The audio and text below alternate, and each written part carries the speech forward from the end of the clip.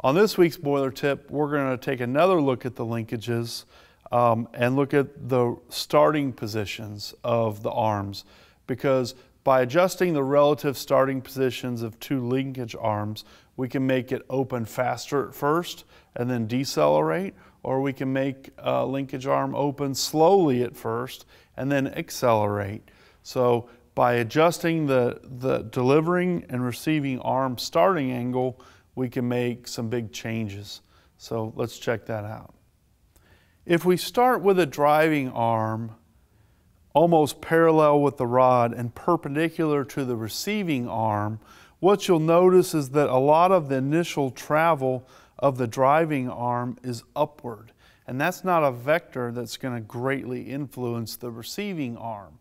And then as the driving arm gets more vertical, more of its vector of movement is lateral, and that's going to drive this much faster. And in addition, the receiving arm is going to become more perpendicular, and it will accelerate even further. So what we should see here is a very slow initial movement and a very fast ending movement. And that's beneficial if we've got a lot of excess air at low fire and we need to get it lined up to the full open position when the butterfly is at the full position. So let's watch that operate. So the receiving arm is really hardly moving at all here, and the driving arm is moving as expected. Once the arms approach an equal angle, the travel is going to be approximately equal. And as the driving arm approaches vertical and the receiving arm gets more horizontal, we'll see a drastically accelerated finish to the travel.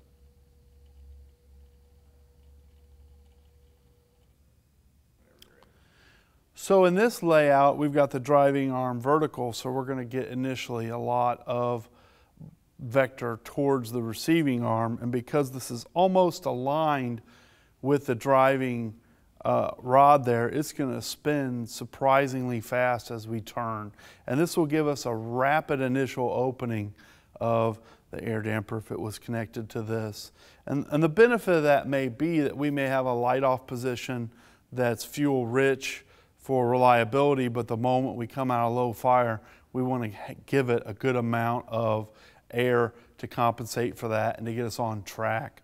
It is really important that this driving rod never be in direct alignment with the receiving arm, because it could flip and travel the wrong direction or jam. So we've got to leave a minimum angle here so that it doesn't get in that predicament.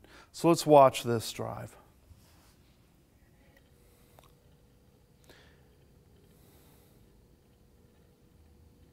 So we can see how rapidly that receiving arm is driving the jack shaft relative to the driving arm.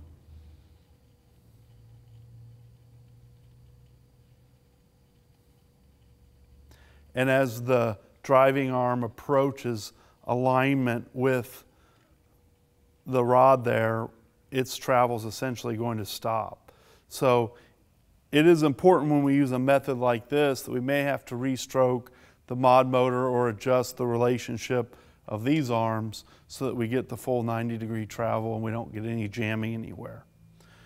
So basically, these are tools we can use within the limitations of linkages just to improve the relationship of gas and air through the curve, as opposed to being good at low and good at high and somewhere off in the middle. We can put these biases in the linkage to really fine-tune and optimize combustion.